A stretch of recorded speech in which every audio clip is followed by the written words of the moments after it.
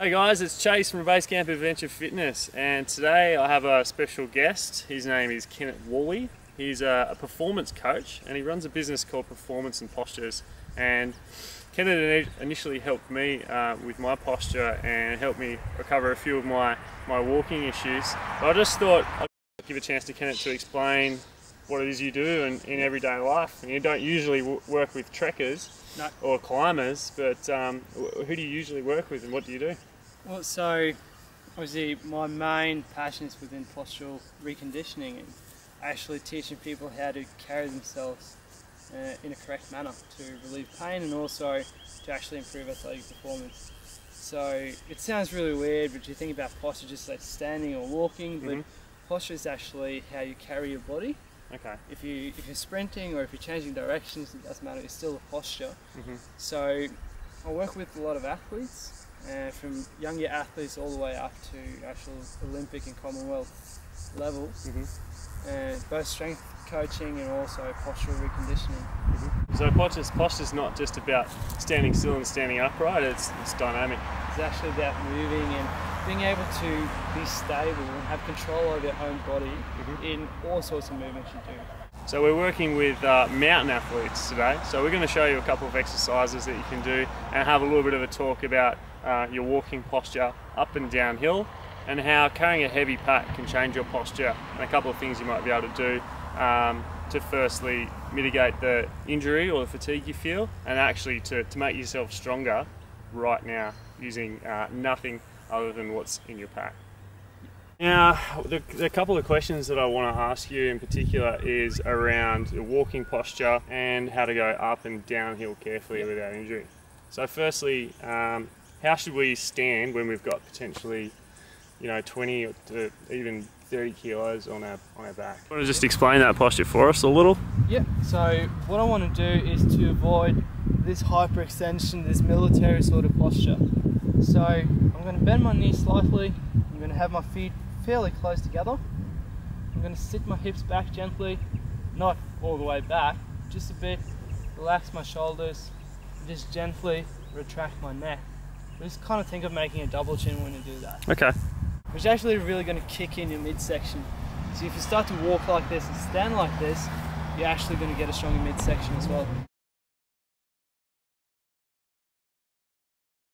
Firstly, get your left foot a bit further forwards. Okay. Yep, there you go. Now you're even. Now bend your knees slightly. That's it. Now sit your hips back for me. Yep. That's it. And now just really just relax your shoulders. So now imagine drawing your belly button to your spine at the same time and push your abs out to the side. Push out against my fingers. Okay. Yep. Now just, it doesn't have to be really tense, but just a subtle sort of contraction. Okay, so that's probably how you should stand when you walk 10Ks and you just want to take a rest.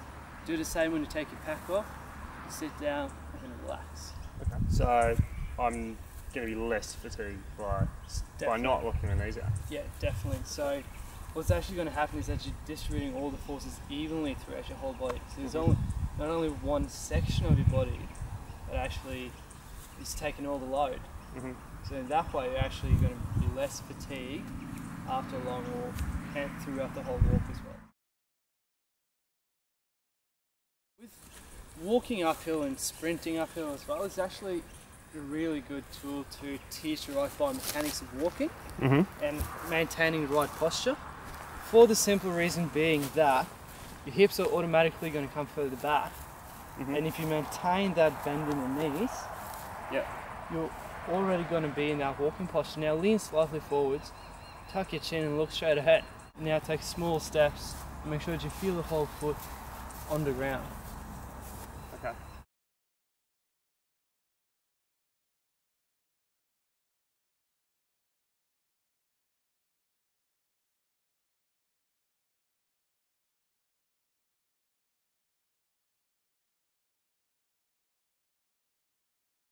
We're going to combine this with this military posture that we spoke about earlier. So if you imagine we're having an object here, I want to step over that, so I really need to come up to maintain my center of gravity, and then push down onto that object and then climb over.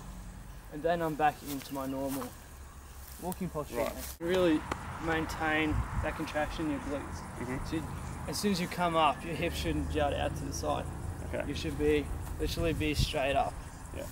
So glute strength is something else that's really important. Glute strength is very, very important. Okay, now let's talk about downhill posture. Getting up a mountain is fine, but getting down is a whole nother story, especially when you've got half the work done and you're already fatigued. It's pretty much the same thing in downhill walking. You want to maintain feet flat on the ground and really have a solid base of support. When I walk downhill, I actually want to load my quads. Yeah. And they should do most of the work. I bend my knees, make sure that you feel your whole feet on the ground. Mm-hmm. Good. And now I'm literally just going to take small steps all the time. Okay. And toes pointed out in any direction or just straight? Toes straight ahead. Make sure that you gently brace your abs, so belly button to your spine, Mm-hmm. push your abs out against the side, Okay. and then just look straight ahead, look where you're walking, and then just let the movement actually happen. Okay.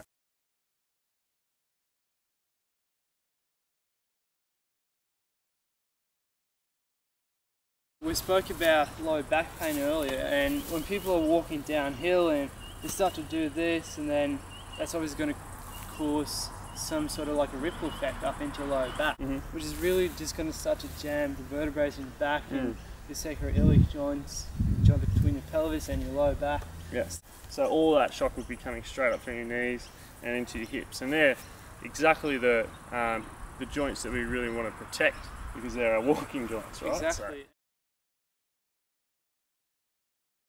Just going to show you a really quick exercise you can use to actually release the tension from your hips and your lower back and really kick in your midsection and your adductors, so the muscles on the inside of your thigh and also within your deep glute muscles.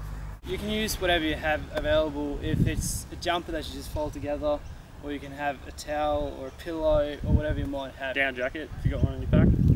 Really doesn't matter. This is pretty much perfect, hey? Yeah, it is. Okay, cool. You know, We'll just inflate it a little. Yeah, or you can just fold it up. Okay. Just keep it folded So up. that's all you need? Yep, that's Okay, all we need. cool, shots. So pretty easy. So what I want to do is to activate my adduct muscles, right? Okay. So I want to And still... which one? Are they on the inside? Yep, on the inside of your thigh, and also your deep glute muscles. Okay. Actually, they aid in internal rotation. So you're rotating your femur in like this. So what I want to do is maintain that normal walking posture like we just spoke about.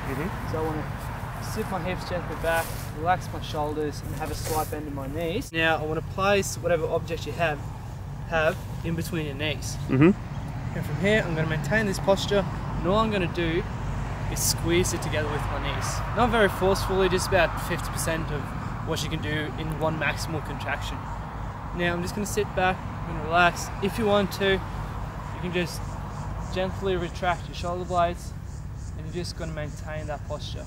And from here, I'm just going to start to squeeze and release the object with my knees. Do that about 10 to 20 times.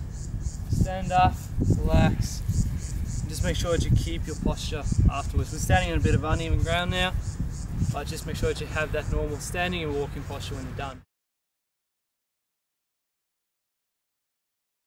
I'm going to sit my hips back again, just like I normally do when I'm walking and standing correctly. So instead of being here, I'm going to sit back gently, tuck my chin. Now this pack is obviously it's going to pull me this way. I don't want that. So I want to stand straight up. And what I'm going to do now is just take small steps and walk. It's nice and easy without falling over to the side or starting to wobble with my feet. That's all the exercise is. Sure. And then you change sides and you do the same on the other side. Of course. So you can walk for about 15 meters, turn around, walk back, change sides, and then do the same again. Talk you through a really quick but very effective exercise and how to strengthen your glutes. So pretty much the muscles sitting on the outside of your hips, not your glute max, but the smaller ones on the outside, responsible for doing the actions such as rotating your thigh in and out and keeping your pelvis in line when we're walking. So do you mind laying down on the ground for me? So from here, it's called the clamp, and you're going to see why. Now you're just going to rest your head on your palm. Yep. So just bend your palm up like that, just like your model. Oh yeah. Ready? Now from here, just make sure that your body's aligned, so you're not tilting backwards too much forwards. Now what you're going to do here is make sure you clamp your heels together. Sure. Okay? Yep. And now you're gently going to lift your knee up by squeezing the muscles on this side here. Okay. Can you feel it right here? Yeah, yeah. So you can hold your Really got hand. to kind of concentrate on lifting with the glute. Yeah. Yeah. So you can hold your hand on your hip here, and your thumb just on muscles Yeah. right here. You can actually feel it activate. Yeah. And that's what you're going to do. Make sure that you don't fall back. Okay. Just make sure that you tilt your body forwards a bit. You're going to have to do like 5 reps to really actually feel it. Yeah, let's do about 20. Okay. So excellent exercise for my clients who are rock climbers who really need to be able to step up and out to high ledges, and also for trekkers who need to walk up steep sections over boulders, you know, over rocks, mud, ice, snow, all the rest of it. Just people in general. Yeah, if you're just sitting around doing nothing, do the clam. Thanks, Kennet. No worries. Cheers, buddy. Thanks, guys. Walk safe, train hard, climb high.